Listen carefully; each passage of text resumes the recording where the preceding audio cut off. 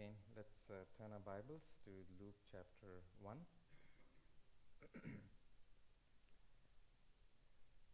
On the occasion of Mother's Day, we will do something very different today, which is a tracing through of a character that is very well known, but often not seen in the fullness of it.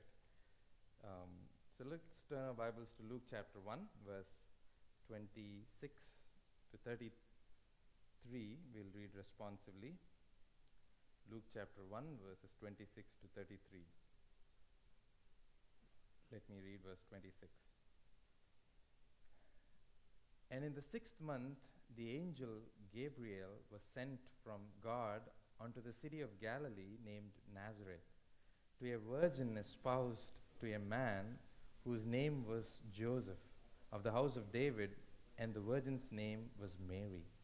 And the angel came in unto her and said, Hail, thou that art highly favored, the Lord is with thee, blessed art thou among women.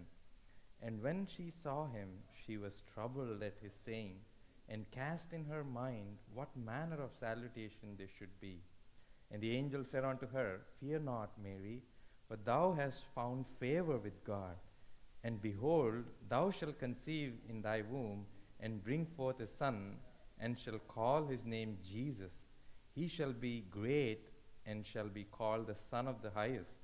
And the Lord God shall give unto him the throne of his father David. And he shall reign over the house of Jacob forever, and of his kingdom there shall be no end. Then said Mary unto angel, okay, we'll stop there. Let's also read one more verse before we pray, and that is from Acts chapter 1, verse 14. Acts chapter 1, verse 14.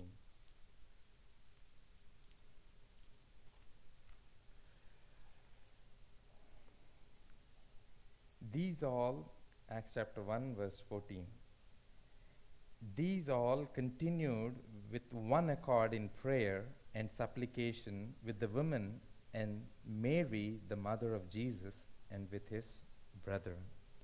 May the Lord bless this reading. Let's pray and ask of the Lord to minister his word this evening. Our Heavenly Father, we thank you, we praise you that we can come around your precious word and desire our lives to be brought under the preaching and teaching of your word.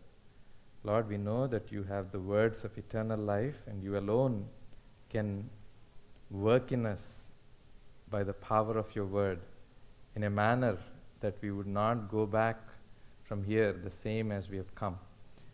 And Lord, we thank you also, Lord, for the privileged portion of motherhood that you have given to our moms, and also those of the sisters here and those that are moms and would be moms. We ask that you would so, Lord, continue to bless them and keep them and make them even more a blessing in the way that you intend for their lives. Here, Lord, as we look at the life of Mary, we ask that you would minister your word to me and to us, that in and through the words of life that you give us, our lives may be built up and we might be given grace to be enabled to live out your word. To this end, Lord, bless our time. In Jesus' name we pray. Amen. I know the moment we look at the life of Mary, we would have our thoughts go to a Christmas time and a Christmas season. That's only when we usually try to look at the life of Mary. On another time, it would be on the crucifixion event when Jesus speaks to Mary and handles the responsibility of her caretaking to his beloved disciple. But as we walk through, there are about 10 snippets of events that are recorded with regards to the life of Mary, of which all of them, I wouldn't go in much detail, but only few of them, maybe 3 or 4, I would be in much more focused, spend much more focused time, but the rest of the time we would just glean obvious principles for our own lives. Now, I've titled my message as Challenging Motherhood to Christ Discipleship. We would see that that is what Mary had been called to.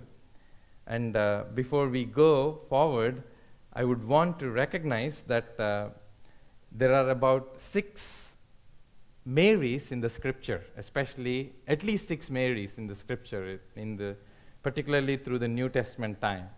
And this name Mary, it stands for a number of things that you may be familiar with. The first one is that it is a name that has the Hebrew borrowing of the word called Mara, which we all are aware, it is a word for bitterness. In and through the wilderness journey, the children of Israel have stopped by Mara, where the water was bitter. And Mary or Maria, it comes from this word Mara, or bitter. And that's the meaning of her name. Also, there is also another extra biblical meanings of well-wished child. So there are multiple meanings, but the most well-known meaning is bitterness. And the reason for Mary to be such a challenging, called for such a challenging motherhood is that we all would recognize very obviously that motherhood is a challenging call. It's not a simple calling, because there is this responsibility and sacrificial outliving that we all are aware of. As much as motherhood is a privilege, we also see that it is a challenging call that God has given upon those that receive it.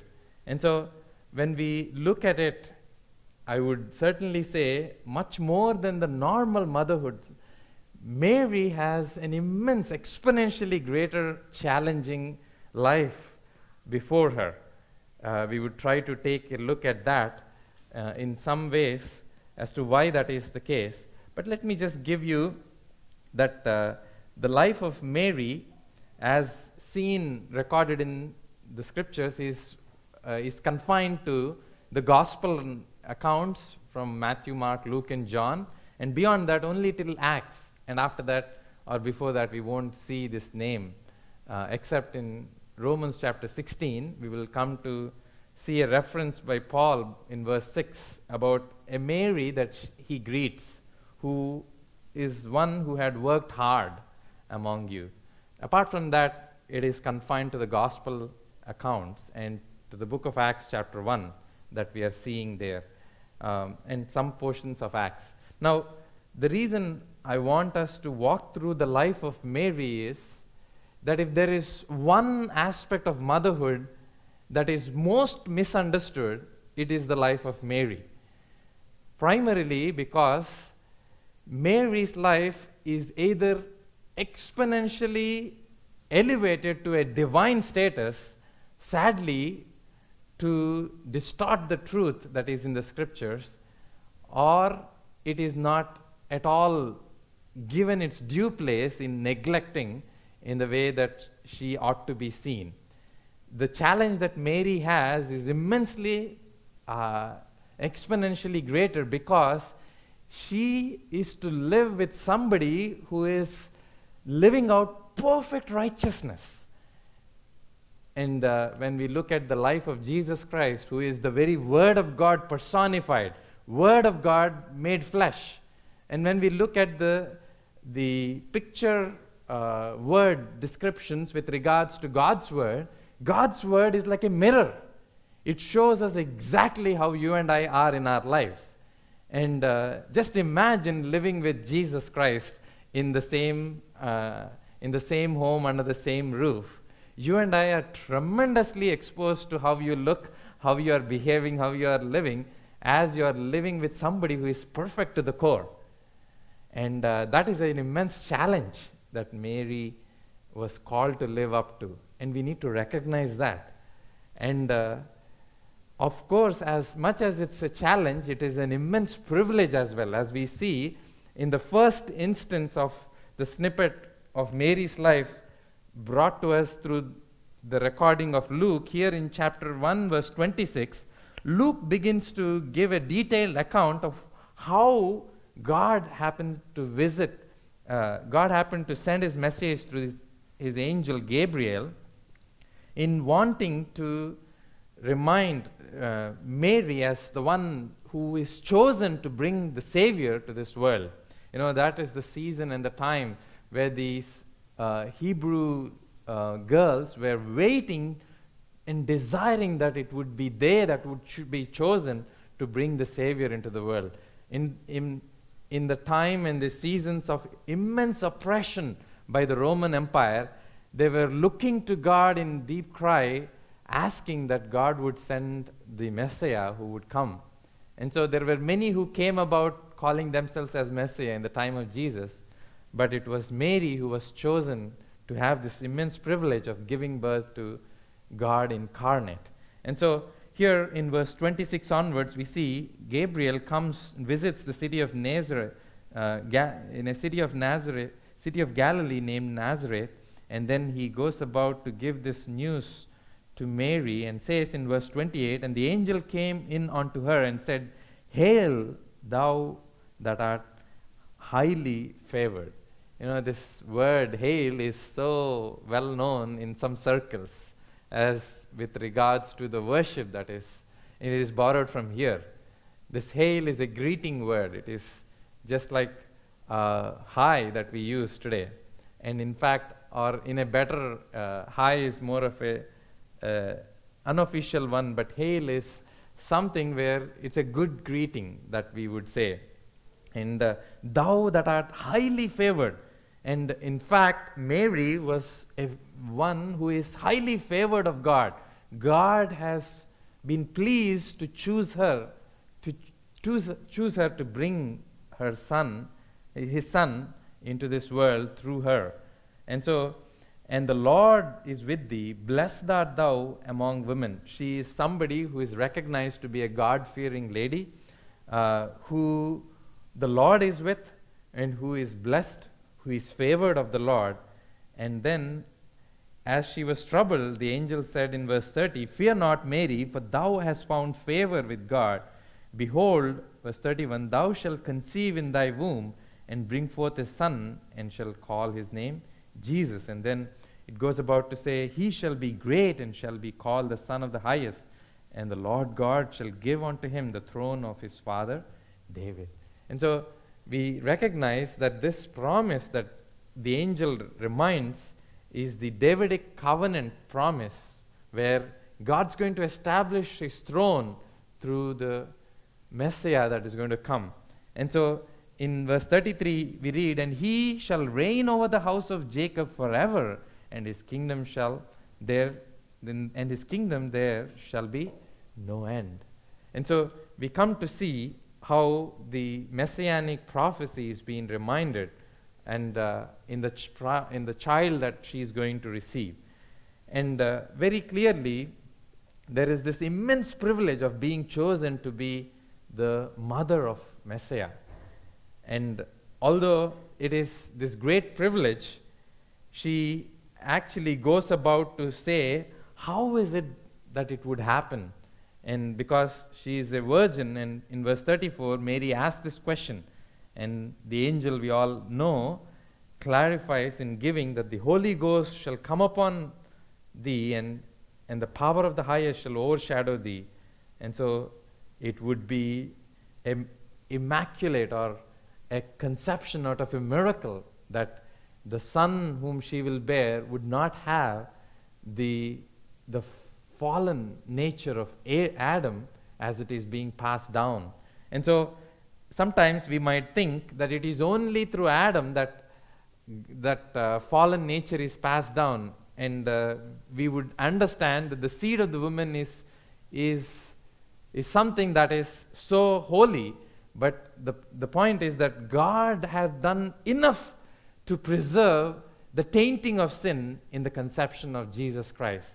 That whether it be Adam or Eve, or whether it be Mary, or any human intervention, he has preserved this seed to be untainted by sin, so that it could be a holy sacrifice that he would come to offer when he does so on the cross of Calvary.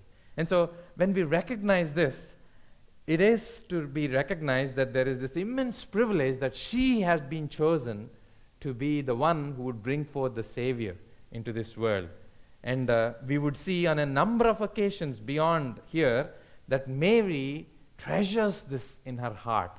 As the shepherds come and declare what they have heard, they declare what God had given through the angelic visitation, that today in the city of David a Savior is born unto you. And as she hears that in Luke chapter 2, we would see that she treasures that in her heart. In verse 2, chapter 2, verse 19, but chapter 2, verse 18 and 19, and all they that heard it wondered at those things which were told them by the shepherds. In verse 19 it says, but Mary kept all these things and pondered them in her heart. There is a treasuring of this immense privileged portion that she is being part of in that choosing. And yet with that privilege comes the other side of the coin, which is the rejection. Had it been all good, we would be rejoicing with her. But soon, very soon, we see in Matthew chapter 1, verse 19, that just as she was receiving this conception through the supernatural work of God, we see that there is this rejection was also up for her. In Matthew chapter 1, verses 19 to 25, we note that Joseph, her husband, being a just man and not willing to make her a public example, was minded to put her away privily. There is this facing of rejection during her conception and pregnancy time that she has to endure the moment she receives Christ into her womb. And so when we receive Christ, it is not going to be a bed of roses. It's not a piece of cake. Christian life is not promising of prosperity, wealth, health, and goodness of God alone, but also there are temptations and trials that are part of this calling of a Christian life. And that's why in Philippians chapter 1, verse 30, we read, Philippians chapter 1, verse 29, for unto you it is given in behalf of Christ not only to believe on him, but also to suffer for his sake. And so here, Christian life is also not just trusting in receiving this great salvation, but also willing to be able to suffer and face rejection. The moment you and I are brought to the fold of Christ, there is this whole world that rises up to begin to reject you, as you are not going to be one among them anymore. And so we see that clearly in this relationships effects that have come in the life of Mary. As I say, the second snippet of the event that is recorded by Matthew this time is that she faces the challenge of rejection by her own fiancé in how she was betrothed to Joseph. And so we see how God comes into intervention in dealing with the crisis that Mary is to face, in sending an angel and visiting Joseph and revealing to Joseph the planned purpose that God has through the son that God was to bring about through Mary. And so when we take note of it, we ought to remind ourselves that there is going to be a rejection as we walk our Christian walk. And if not, we should be surprised. If not, we should be questioning ourselves. If not, we should be mindful as to where we are in our walk with God. And so we are called to be examining our hearts even in this aspect of our lives. And so moving on, we see the third aspect that we see. I won't go much detail in the second one of the facing of rejection, but let's move to the third one, as we see in the continuation of Matthew chapter 2, verses 11 to 15, the enduring of hardship through the early infanthood. Mary was given the immense privilege of becoming Messiah's mother. She's also given the portion of facing rejection during the carrying of the Messiah, but also she's given the aspect of enduring hardship through the early infanthood. In Matthew chapter 2, we all know that Jesus was visited by the Magi from the east to worship this new King of Jews who was to be born. And as these Magi retreat after worship, we note that they go back on another route, not giving the information to Herod. And we read in verses 11 onwards, verses 12, and being warned of God in the dream that they should not return to Herod, they returned into their own country another way. In verse 13, and when they were departed, behold, the angel of the Lord appeared to Joseph in a dream, saying, arise and take the young child and his mother, and flee into Egypt, and be thou there until I bring thee word, for Herod will seek the young child to destroy him. Her life and the life of her son is at risk, and she has to endure that hardship on fleeing from here and there, running around to preserve. And we see that enduring of hardship is a reality of Christian life, not just as a rejection from the world, but there are trials and hardships that you and I would have to endure as we walk our Christian life. Now, moving forward quickly, we'll go to the fourth one, which is in Luke chapter 2, verse 41 and 50. We come to this interesting phase of the life of Jesus during his early childhood. We note that the scripture gives us about 12 years of Christ's childhood. And even in that account, it gives us certain instances in much detail where at the age of 12, Jesus, along with his parents, had gone to Jerusalem, as the custom was every year during the festival.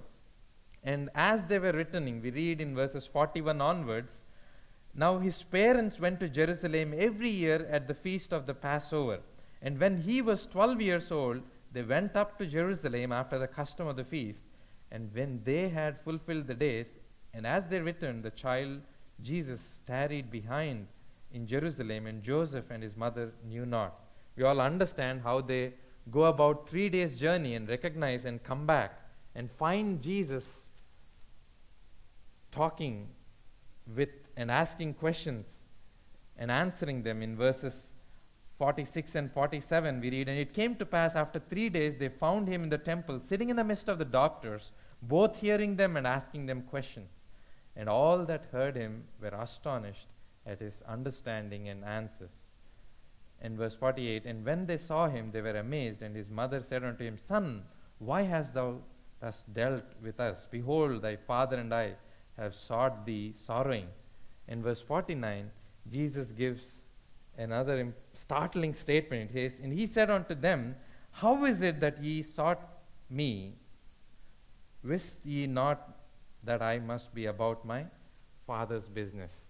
Right from his childhood, we come to see that not just the wisdom that marveled the wise men and those that are in temple, we see that Jesus brings about a correction of purpose for his life right in his childhood, that he sets the understanding clear. He has come into this world to be on his Father's business.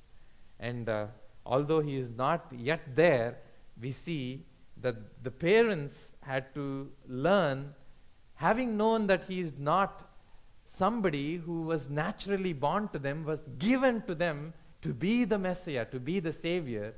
They were given this caring responsibility, and when they come to recognize that he was not with them, they come and in amazement ask, how come you have done this to us? And they come under the correction of his in the purpose for why he is come into this world. Many times our lives at times need that correction, where we might be so lost in living out our lives for our own selves, for our own family, for our own purposes, missing out for the heavenly purposes for which you and I have been called. We read, as we come to know Christ, we read this verse, but we soon forget. Matthew 6 verse 33, seek ye first the kingdom of God and his righteousness, and all these things shall be added unto you. We recognize that we have come to know Christ, we've been regenerated. Now that we are in Christ, we think that we can detract from that purpose. But we see Christ bringing about a correction of that purpose for which he is living. Even as parents of Christ, they were to be receiving that correction of purpose, that he is here with this immense purpose to establish the kingdom of God upon this earth, and he has to be on the Father's business. And so many times we give what is left out to God. In fact, we are to give what is right out to God. That is, we are not to be giving our leftovers to God. Leftovers are for ourselves and not for God. And whatever is the leftover of time, whatever is the leftover of our savings, or whatever, we don't do that also, whatever is the leftover of our energy, maybe sometimes our old age, or sometimes later years of our lives, we would want to serve God and not yet. But the Lord says there is a correction of purpose that we see that the parents have been brought under. May it be so that we constantly check as to this high calling that God has given to us. Things that are temporary, things that are seen are temporary, things that are eternal are unseen. As we read in 2 Corinthians chapter 4, we come to this last statement in verses 16, 17, and 18. For which cause we faint not, but through our outward man, though our outward man perish, yet the inward man is renewed day by day. One of the express purpose for a Christian life's calling is that our inward man ought to be renewed day by day. It is not month by month, it is not year by year, although we check at some milestones, but we are called to be renewed on a day-to-day basis. For our light affliction, which is but for a moment, worketh for us a far more exceeding and eternal weight of glory, while we look not at the things which are seen, but at the things which are not seen. Many a times, things that are seen are the ones that we run after more. And things that are not seen, things that are not eternal, things that are eternal are given secondary importance at times. And so we do need that correction of purpose for our lives. And so as we come to this the fifth one, we come to see in the life of Jesus, Luke chapter 2 verses 51 and 52, that although Jesus clarifies and gives them the correction of purpose, we see that Jesus was subjective to his parents in and through the years of his life.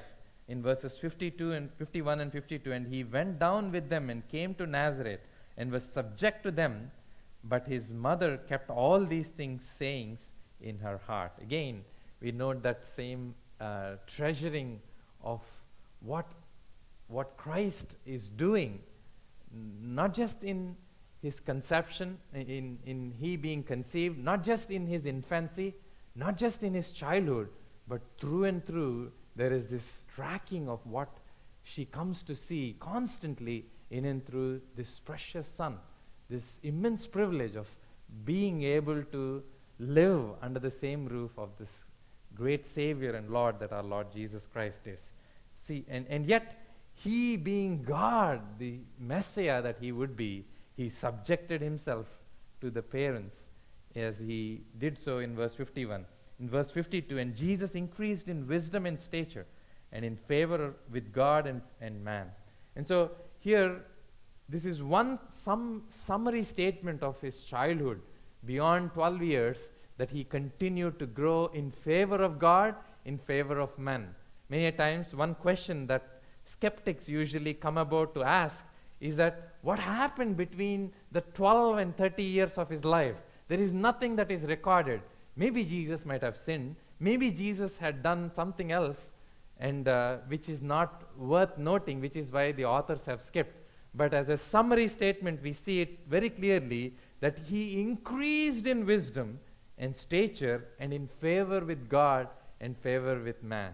He cannot increase in favor with God unless he is living a sinless life, as he was born sinless and had been living out in and through his infancy. And so we also see the author of Hebrews, inspired by the Holy Spirit, he writes that he was tempted just like you and me. Instead, we might think that Jesus had a perfect setting of home whereby he never had to sin. And unlike that, we see as opposite is true, that he had the most limited resources in his life with bare minimum things, and with a fallen brothers and sisters in his home, along with his mother, and that he has to live with, and was tempted like every way like you and me, and yet was without sin. As we read in Hebrews chapter 4, verse 15, we read, "For we have not a high priest who cannot be touched with the feelings of our infirmities, but was in all points tempted like as we are, yet without sin." And so we are guaranteed to take note of how Christ lived a sinless life through the years of both, of all the 33 and a half years, and between the years of 12 and 30 as well. And so we don't have to give in to the skeptic's argument, but be clear that he increased in favor with God, and he lived yet without sin in the midst of temptations like every day that you and I face. And so when we look at that, we also have to take note that as he grew to be subjected to the home, he was also responsible enough to take up, to address the needs of the family. We note that Mark chapter 6 verses 1 to 6 talks about the rejection of his own village or his own city with regards to his prophetic ministry, or with regards to his ministry. And as they reject, they have some comments for us to recognize. Mark chapter 6 verse 1 onwards. Let's read verse 4. Mark chapter 6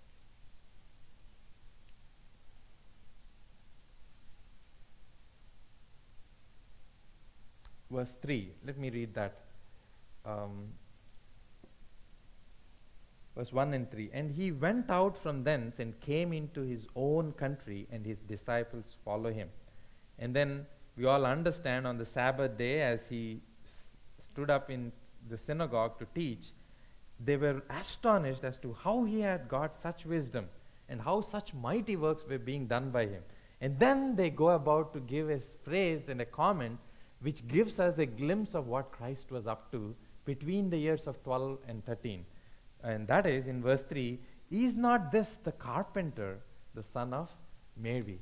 That gives us a clue to go in line with the historians who say that in his early childhood, his father soon passed away, and so is it that's why that he soon became that carpenter, taking up the needs of the family upon his own shoulders to bear about for the family and work for them. And so that's why in verse 3 we read, "Is not this the carpenter?" How can a carpenter have such wisdom? Where did he have his education? There is no education that he has. There is no teacher like Gamaliel or someone who is known, who have taught him of all these great things that he speaks. And so they were astonished at his teachings and his mighty works. And so that gives us a picture of how Christ was a responsible son. When his father has passed away, he was watching over for the needs of the family.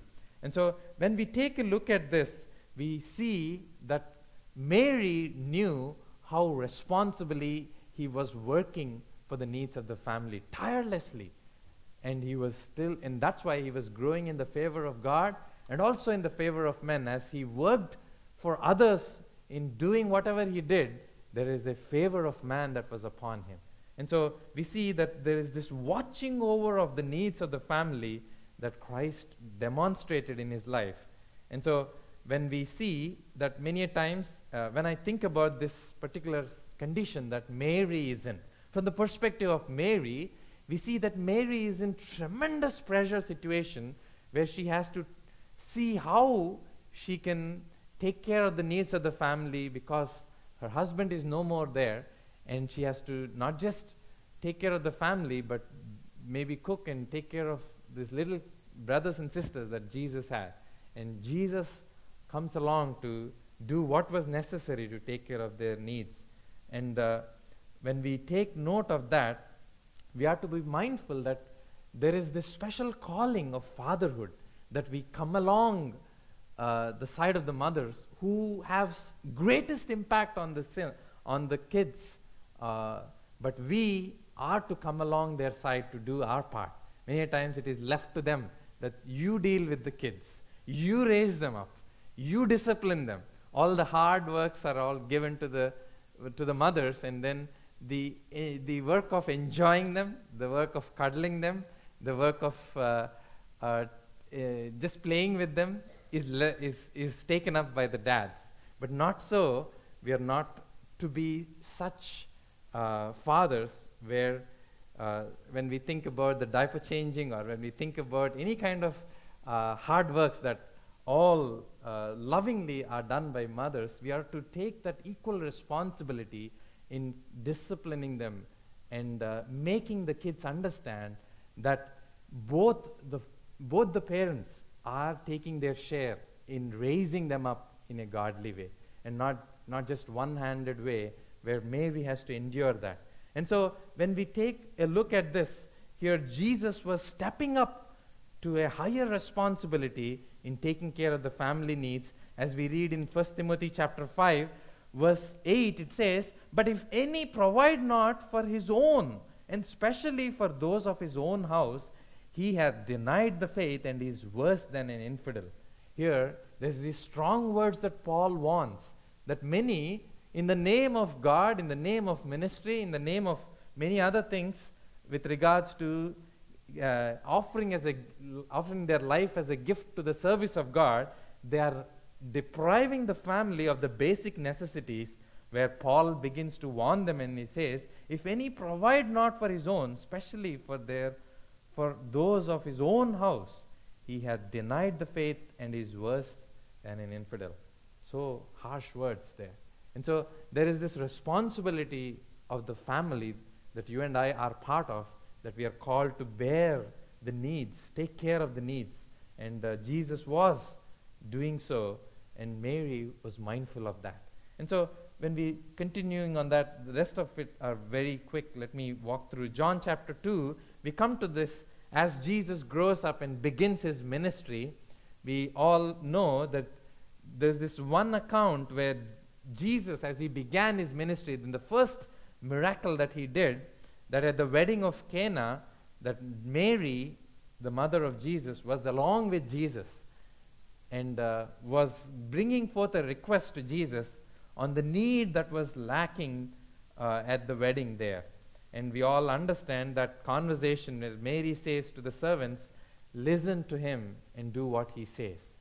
Jesus was able, and Mary recognized in how Jesus was able to handle the need of that hour there.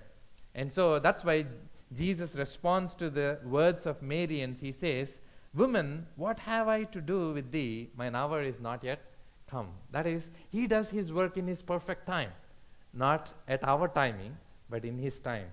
And he did so in the exact time. And as the servants were asked to listen to Jesus, and so was the first miracle that was done, where we read in verse 10, and saith unto him, actually in verse 11, "This beginning of the miracles did Jesus in Cana of Galilee, and manifested forth his glory, and his disciples believed on him." This is probably the first recording of the event. And take note that Mary recognized that he is able to handle that that which is impossible at such a need, at such a at such an event where everything is done out, is done away with. Now let's move on to Matthew chapter 12. We'll focus on this and the last one after this, but let's take a look at Matthew chapter 12, another event where Jesus comes to face the coming over of his mother and of his brothers. We all know that Jesus was fully into the ministry by then, where his brothers have grown up enough to take care of the family needs. And it is at that time, at the age of 30, that Jesus begins his ministry as a young man in the Jewish culture, is set free to do whatever his calling is, whatever his passion is. And so was he, according to the business of his father. He was given this calling to bring forth the kingdom of God and to atone for the sins of mankind. And in the midst of that ministry, the brothers of Jesus, who had no belief on his ministry and his work and his messianic state, we see that they come along with dragging their mom to call his elder brother back home, so that he, along with them, can work and do the menial work or physical work than the spiritual ministry or the ministry that Christ had been doing. And so Matthew brings to us in Matthew chapter 12, let's read verses 46 onwards. While he yet talked to people, behold, his mother and his brethren stood without, desiring to speak with him. Then one said to him, behold, thy mother and thy brethren stand without, desiring to speak with thee. And then we all understand the response that Christ gives. But he answered, said unto him that told him, who is my mother, and who are my brethren? And he stretched forth his hand towards his disciples and said, behold my mother and my brethren.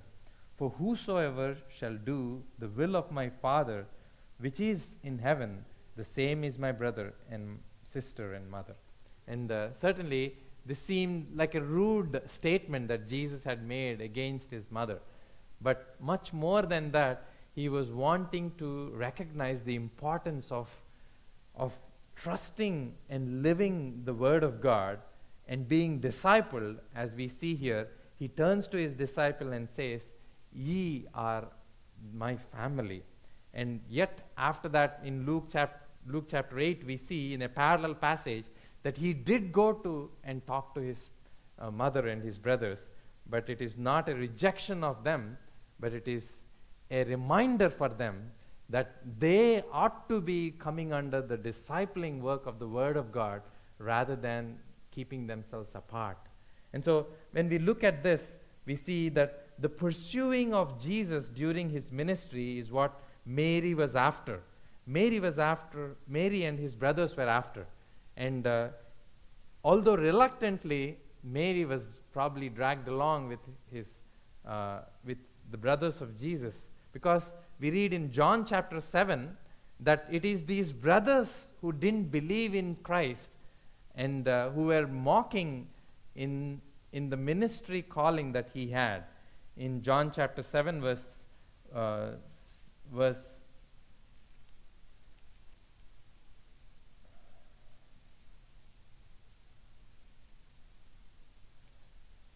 1, after these things, Jesus walked in Galilee, for he would not walk in Jewry, because the Jews sought to kill him. Now the Jews' feast of tabernacles was at hand. His brethren therefore said unto him, depart hence and go into Judea, that thy disciples also see the works that thou doest. And here in verse 5 we read, for neither did his brethren believe in him. And so here, apart from his own village, even his brethren didn't believe in him. But Mary was not yet there to give over all that she treasured in her heart. And that's why Luke gives us the right picture, that there is this consideration of how Mary was walking even afar off, but because of the family restrictions, she was taking care of the rest of the brothers in taking care of their daily needs. And now, coming back to the last two things here, we all know in John chapter 19 that at a time of his crucifixion, Jesus, he brings about the handing of the responsibility to his beloved disciple, especially with regards to his mother. With regards to his mother, in John chapter 19, verses 25 and 27, now there stood by the cross of Jesus his mother, and his mother's sister, Mary, the wife of Cleopas, and Mary Magdalene. Here is this verse that gives us many Marys for you, if you are a student of God's word. First is Mary, the mother of Jesus. There is Mary, the wife of Cleopas, who is different from Mary, the mother of Jesus. We also have Mary Magdalene here. We also are aware of Mary, who is of Bethany, the sister of Martha and Lazarus, right? So there are about 4 Marys that are seen already. And Acts chapter 12 talks about Mary of Jerusalem, who is different. And then again, Romans chapter 16, verse 6 talks about the 6th Mary, whom Paul greets. Now, having looked at all these, we see Jesus was handing out the responsibility of his mother to his beloved disciple. We see that in the midst of the agony and the pain and the sacrifice and the atoning work, Christ was not shying away from his own responsibility. And so when we see that he was handling the responsibility well, even at the point of his death. Now, moving beyond, we see in Mark chapter 15, verse 47, and Mark chapter 16, verse 1, that Mary also, apart from being part of the handing of responsibility at the cross, she was partaking in the post-resurrection events. Mark chapter 16, verse 1, that on the day of resurrection, when Mary Magdalene was going about to the tomb, Mary, the mother of James and Joseph, that is his brothers, was also going along with her. In Mark chapter 16, verse 1, we note that Mark records that for us.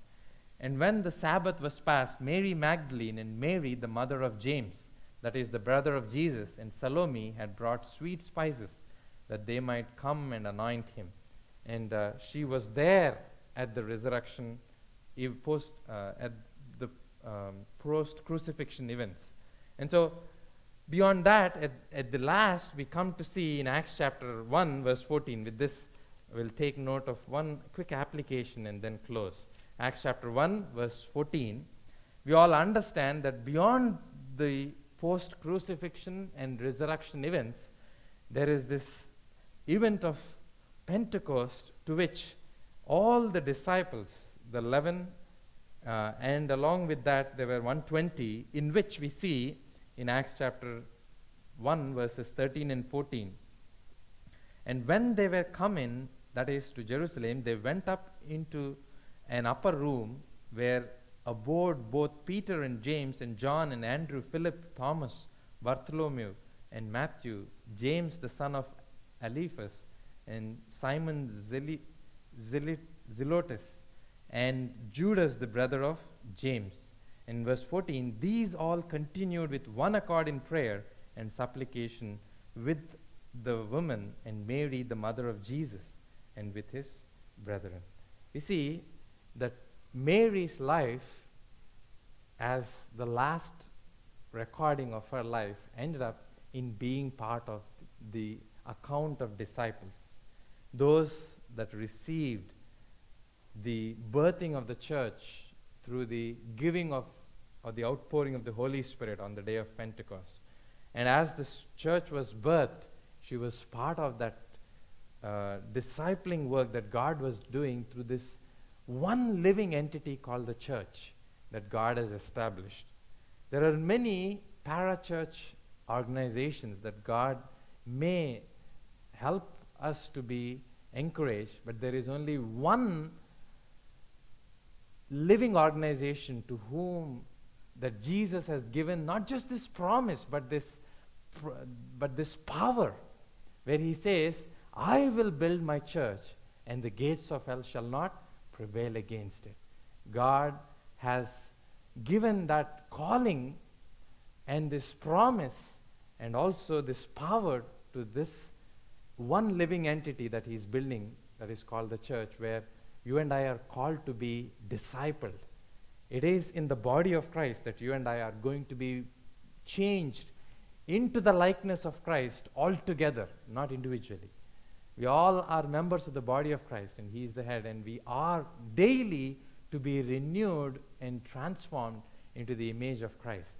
And although Mary's life account, the gospel narratives begin with a challenging motherhood, her life has ended up in Christ discipleship. And so our lives, as we look at, we are called to be enduring in this discipling of our lives, where you and I are daily being changed into his image.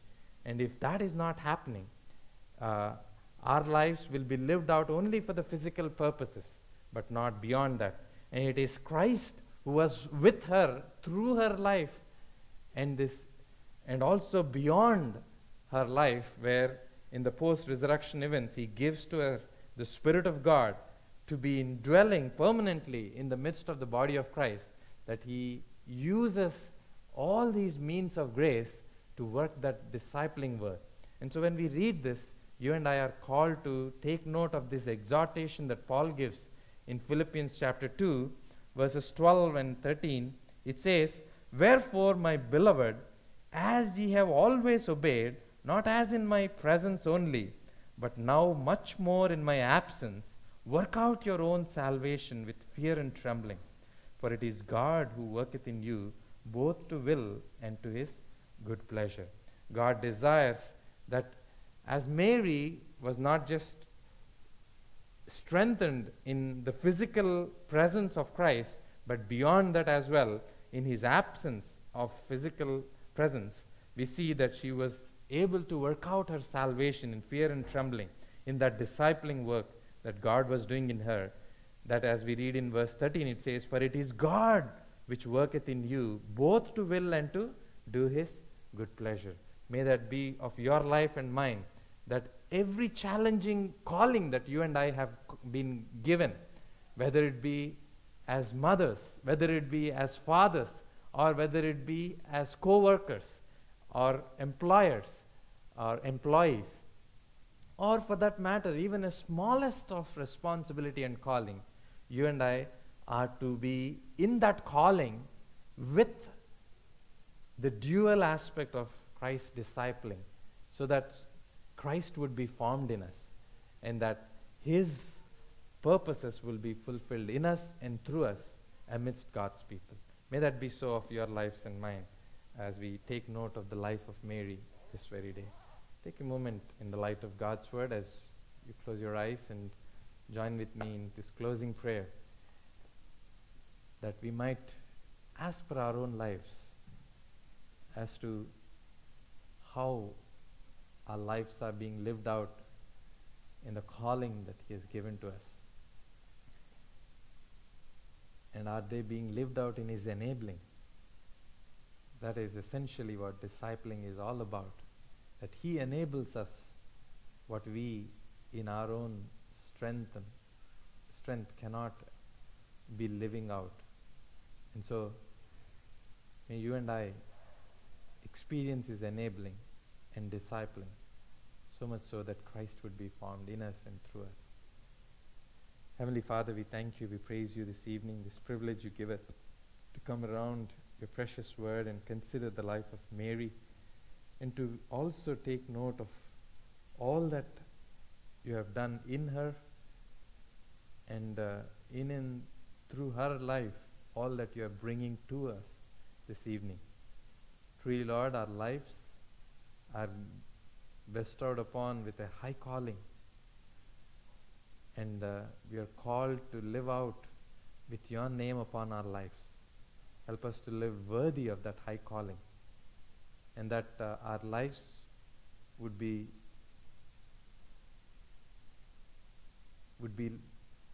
like little Christ, showing forth the reality of Christ in and through us, in every walk of our lives, in every place that we live. May Christ be real, dear Father, that as many that would see our lives would come to see you through us. And so, Lord, strengthen us, enable us by your word and by your Spirit. We thank you, we praise you for this day. Thank you for allowing us to come, and once again thank you for our moms and all the dear ones here. Lord, both moms and would-be moms, we ask that you would bless them specially, and may it be so that we do our part in enabling them to live out this high calling that you have given them. We thank you, we praise you. In Jesus' precious name we pray. Amen. Now may